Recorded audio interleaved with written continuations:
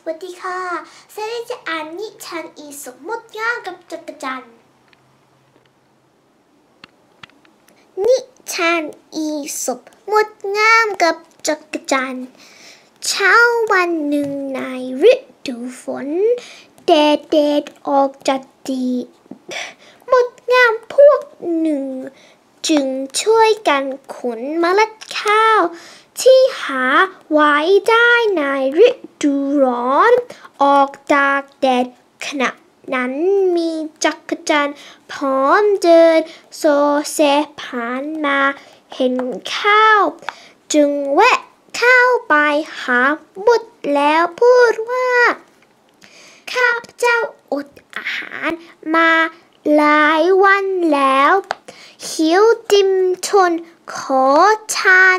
ข้าวให้ข้าพเจ้ากินสักเมล็ด2 เมล็ดพอรอดตายจะได้หรือไม่มดถามว่าก็ในฤดูร้อนซึ่งเป็นหน้าเกี่ยวข้าวมีอาหารอุดมท่านไปทำอะไรเสียจึงไม่หาอาหารเก็บเอาไว้เล่าจักรจันทร์ตอบว่าข้าพเจ้าหาเวลาว่างไม่ได้เพราะฤดูแล้งเที่ยวร้องเพลงเล่นเพลินไปวันยังค่ำจนสิ้นฤดูครั้นถึง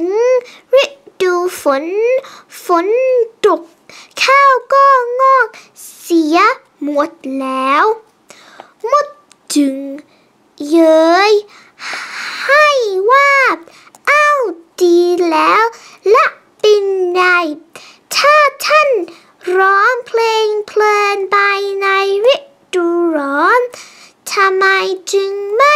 หัดรำในฤดูฝนเล่านิทานเรื่องนี้สอนให้รู้ว่าขณะที่ยังดีอยู่ถ้าเราไม่อุตส่าห์ทำการงานหาสมบัติเอาไว้แล้วในเมื่อถึงเวลาเจ็บ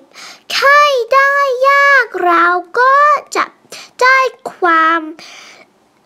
ลำบากยากแค้นเป็นอย่างยิ่ง